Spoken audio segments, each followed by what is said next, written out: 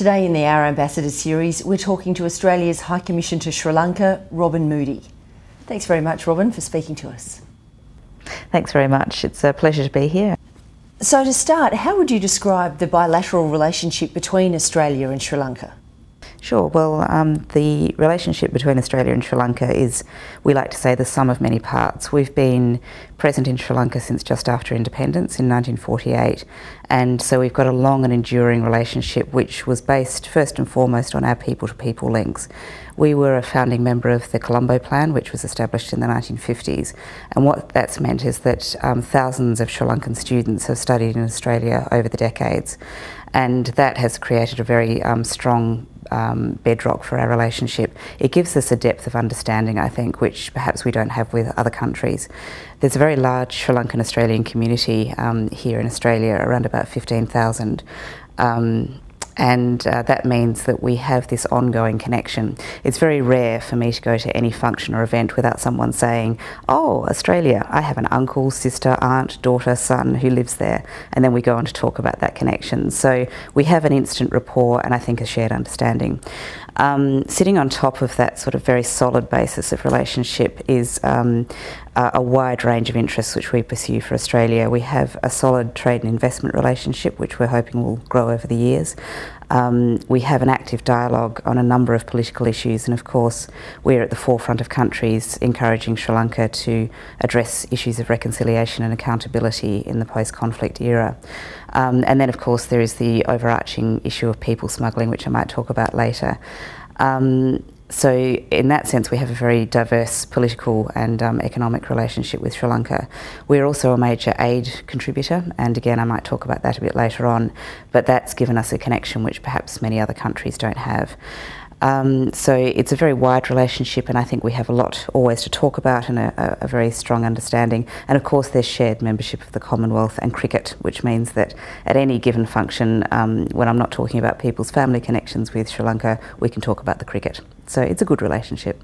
So what then are the main responsibilities of the High Commission in Colombo?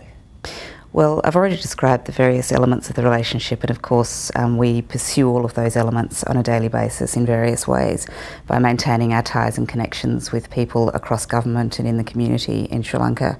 But to drill down a bit further, like all of Australia's overseas missions, we have consular responsibility for Australians travelling abroad, and that includes not just tourists, but for Sri Lanka with its big community here, those people who are going back to visit family and friends or to pursue business interests in Sri Lanka. So Sri Lankan born Australians are also part of our consular responsibility. We also have a very large visa operation run out of the High Commission because of the numbers of people who wish to migrate to Australia or have family reunion visits or simply to visit. So DIAC, the Department of Immigration and Citizenship, has a big presence there, and we have a large team of people operating that. We also have a number of agencies who help to pursue our people smuggling interests. So we have AFP, we have Customs and Border Protection, we also have Austrade and Ausaid who are pursuing their own programs. So it's a very broad range of responsibilities. It's also our responsibility, of course, to maintain a positive profile for Australia and to make sure that our partners and friends in Sri Lanka understand who we are, where we're coming from, what we're like. And so we have a large public diplomacy program which we run, and we bring out a number of different events every year. We've just run two very interesting Indigenous-based events. One was the Message Stick art exhibition, which went down very well with our Sri Lankan audience. We showed Brand New Day, which is of course a very vibrant and humorous look at Australian culture, and we found Sri Lankan audiences responded to that. We share a sense of humour, I think. And we also have just had Albert David, who's a former member of Bangarra, who came and put on a series of workshops with Sri Lankan dance schools and then gave a performance. And all of this, I think, it helps to show Australia as who we are, and shows our differences and our distinction from other partners, and we find that we have a very good response to that. So it's all part of building a positive profile of Australia. And then of course we have to run a large and complex administration, look after our security and our welfare of our staff, and you know, the budget and administration. All of these things come into the daily running of the High Commission. You mentioned people smuggling earlier, which of course is a key issue for Australia, and Sri Lanka has been one of the countries from which people have been coming to Australia. What are we doing to cooperate with Sri Lanka to combat the people smuggling trade? We've got a very strong cooperative relationship with Sri Lanka on this issue because it's a shared challenge for both of our countries.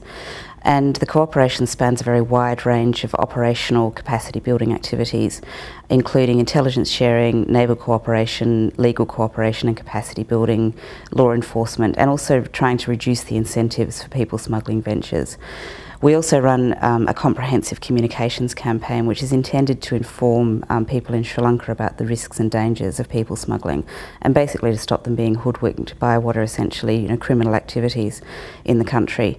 And this has included radio and television and also cinema advertising, and we've also had something of a roadshow which has gone out into key people smuggling hotspots to tell people at the grassroots level what it's all about and why they shouldn't believe what people are telling them about what might await them if they get on a boat and come to Australia. The key message that people need to understand in Sri Lanka is that by joining a people smuggling venture, you risk your life, you risk your money, you're probably going to lose it, and that if you don't engage our protection obligations here in Australia, we will send people back. And I think people do not really understand that, and it's a message we need to continuously keep pushing out. We've certainly been working on it in the last year. So can you tell us a little bit more about the aid program? Australia, of course, has been a major donor to Sri Lanka in the post-war period.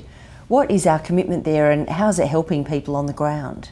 Well, as I said earlier, Australia has been a development partner for Sri Lanka for a very long time, from the time of the Colombo Plan in the 1950s. And so we've been there as a consistent supporter of their growth and development for many years. In the post-conflict era, we have very much focused our support on the immediate humanitarian needs of the country, and since the conflict ended, we've contributed around about $144 million worth of development assistance. In the immediate post-conflict environment, we were focused on very strong needs such as demining, and Australian assistance has supported the clearance of around about 74 square kilometres of land from mines. That work is ongoing, but it's tapering off, and the situation there is improving dramatically.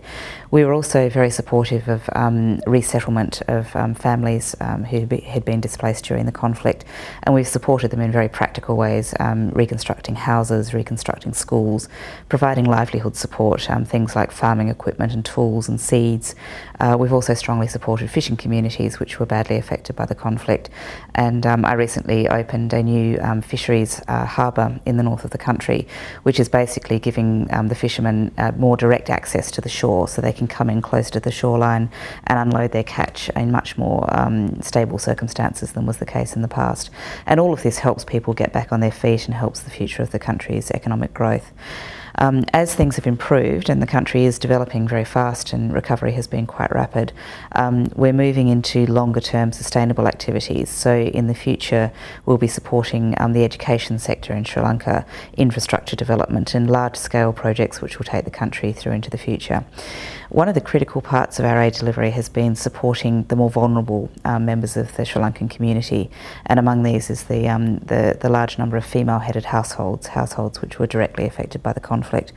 And these women obviously are more vulnerable than other parts of the community, and so we've very much supported empowering them through livelihood support, providing the basic needs to have a trade or have a job and support their families.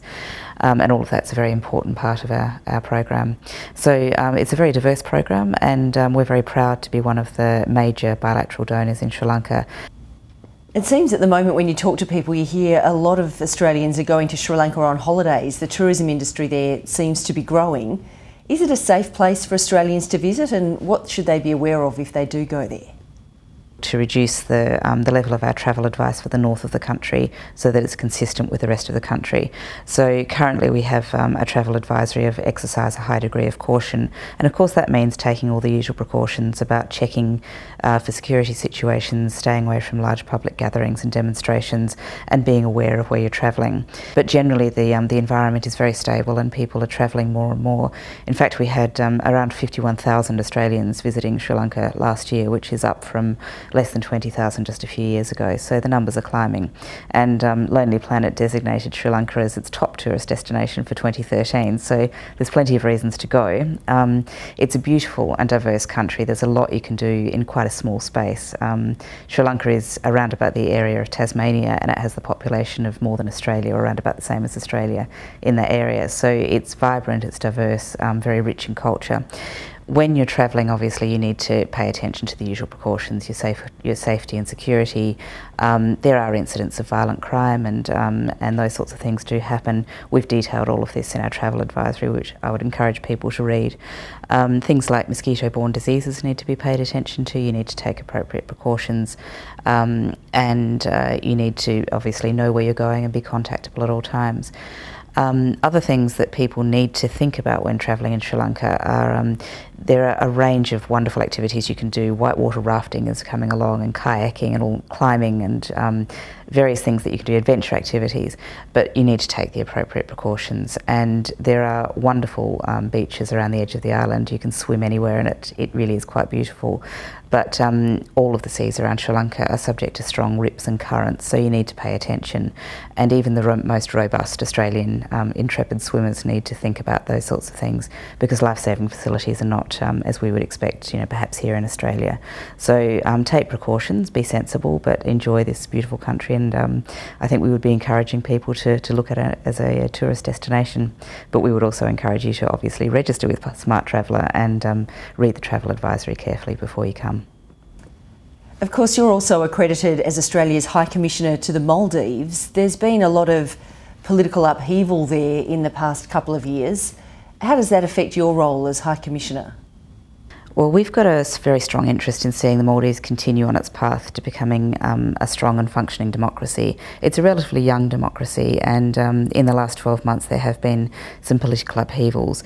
The transfer of power last year introduced a certain amount of instability and uncertainty to the situation. So we have had a strong interest in engaging directly with the Maldives to encourage them to follow a path which will reintroduce legitimacy and credibility to the administration. And the most important step, of course, is holding elections in September this year. We've been encouraging them through that direct dialogue, but also through our membership of the Commonwealth Ministerial Action Group to make sure that those elections are held in a credible and stable environment. We also have shared interests in a number of different issues internationally, such as climate change and rising sea levels. And over the years we've worked with the Maldives, which is an active member of the international community, to help them address those issues, and we'll continue to do that in the future. We also have an aid relationship with the Maldives. We've provided annually around about 30 Australia Awards scholarships to young Maldivians, and they're in areas which are really important to the future of the Maldives, things like environmental studies, healthcare, governance, and legal areas. So we will continue to provide those sorts of numbers of scholarships in the future. Hours a day, 7 days a week. You're also a mother with a couple of young children. How do you manage to balance that commitment to being Australia's High Commissioner with your family life? Well, yeah, it's a challenge, and I think any working mother would agree with that, and any working mother in the 21st century would know that it's just a juggling act. You have to be very disciplined about giving your all to your professional life as well as to your family life. And I think all of us as working mothers in this century, in any culture, would know that you try and give your best to both sides of the equation, and we have very high expectations. So I think one of the key challenges is managing those expectations and accepting that I can do my best in all circumstances, but sometimes it's not going to be quite what I would expect. My standards are very high. As a High Commissioner, some of those challenges are magnified because you are out a lot during the week. I have functions many evenings of the week, which means that the time I get to spend with my children is more limited than it would be in Australia. And I really have to make sure that the time I do have with them is as valuable as it possibly can be. And that involves a great amount of discipline in setting work aside and switching into mother mode, being there for them 100% and ignoring the winking light on my BlackBerry, which can be a challenge. It's a great opportunity. I mean, taking young children into a different culture and giving them a few years living in a different country is a wonderful opportunity for them, and my two young boys are really enjoying Sri Lanka. They're learning a lot, and I think when we eventually come back they'll miss things like elephants, monkeys, temples and wonderful beaches. It's also a great opportunity for them to experience that diplomatic life and to see that a woman, a mother, can take on that role and do a good job, as well as being there for them.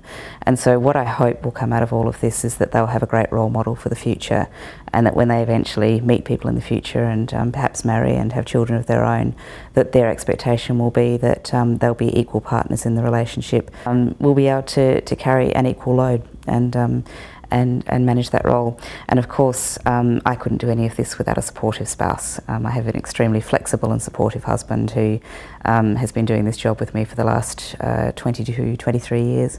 And without his support and managing things on the home front and accepting that this is part of the life we live together, I don't think I could do the role the way I do it.